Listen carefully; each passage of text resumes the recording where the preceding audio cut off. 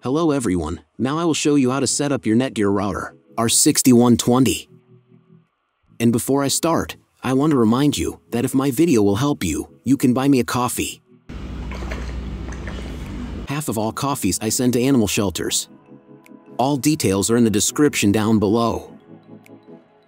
So the first thing that you will need to do is to turn on your router. Plug one end of the power adapter into an outlet and the other into the router.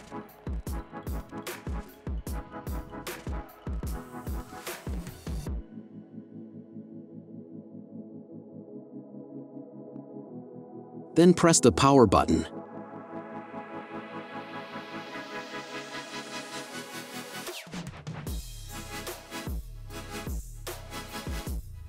When the router is turned on, the power indicator will be lit. It may take a few minutes for it to completely turn on. Next, plug the cable from your internet service provider or from your modem into a special port. This port is usually labeled as internet, and usually it has a different color.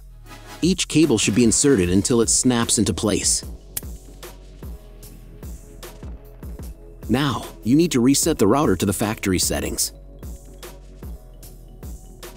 Press and hold the reset button on the router for 10 seconds until the indicator lights on the router begin to flash.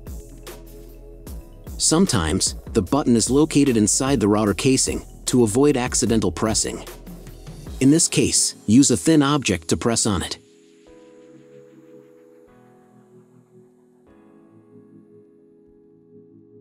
The router will reboot, and the settings will return to the factory defaults. Plug one end of the Ethernet cable provided with the router into one of the LAN ports.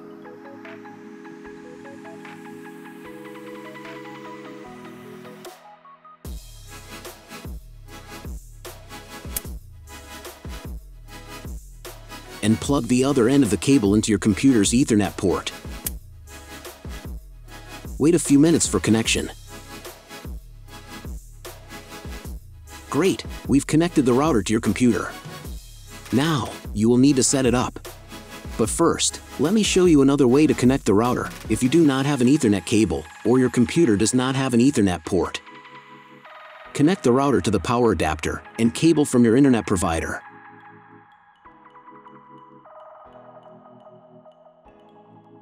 This will enable Wi-Fi.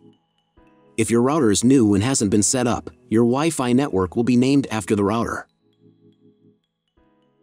Your router has a unique Wi-Fi network name and password printed on a sticker.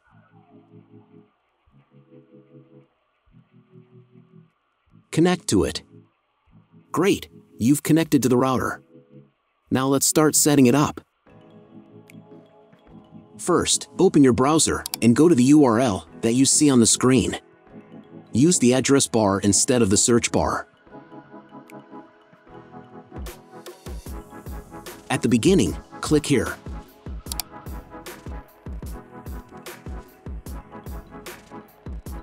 Then in both features, make your selection and click Apply.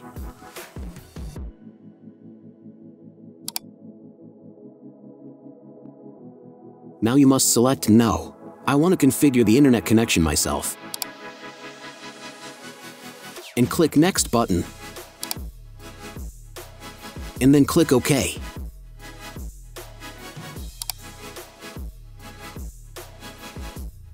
If your router's settings does not look like mine, it means that your router has a different firmware.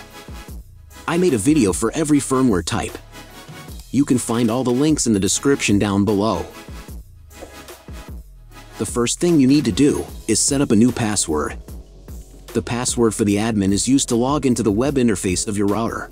Pay attention to the password requirements. Type a new password in the first field and repeat it in the second field. Then select 2 security questions and write answers for them. You need them just in case you need to reset the admin password in the future. Click Next. The next page will contain the data for connecting to a Wi-Fi network. If you want, you can print them out. Click Next button.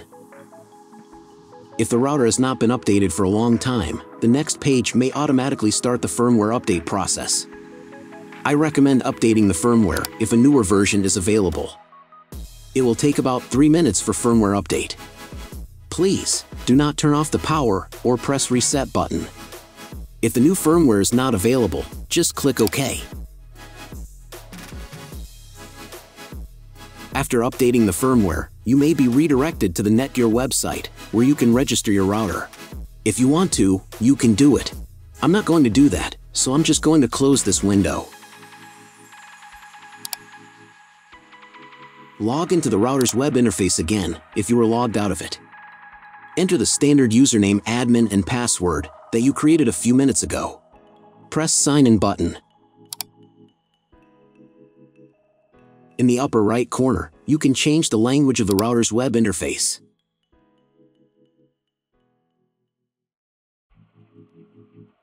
To get the internet, go to Advanced. Setup Wizard. Press No. I want to configure the router myself. Then press Next button. On the next page, select the internet settings. In most cases, there are two options: connection with and without a login. Almost always, your internet connection will not require a login. All the information you need is in your internet provider's contract. If your internet connection does not require a login, or you do not know whether it does, select No. Leave account name and domain name unchanged.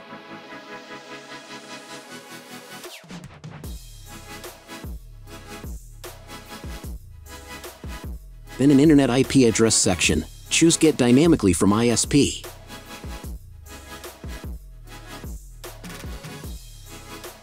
In the DNS section, select Get Automatically from ISP as well.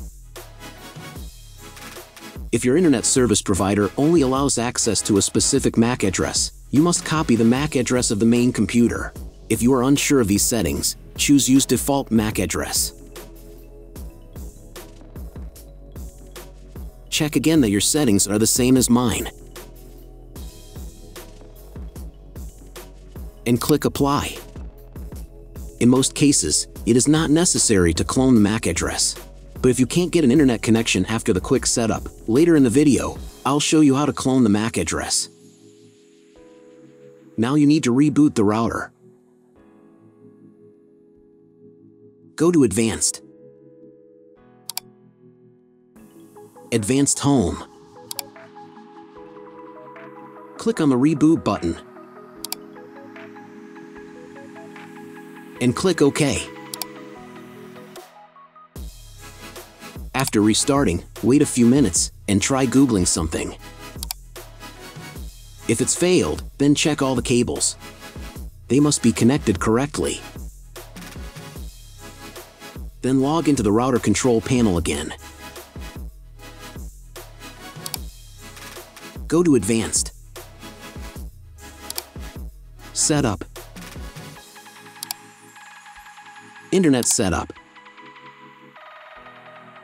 And choose Use Computer MAC Address.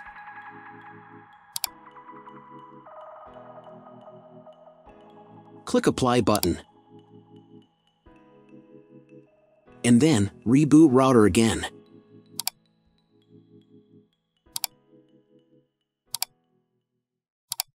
After a couple of minutes, check your internet connection. That's all. I want to remind you that if you found this video helpful, please buy me a coffee. Every pint of coffee helps me in the creation of more valuable content for you.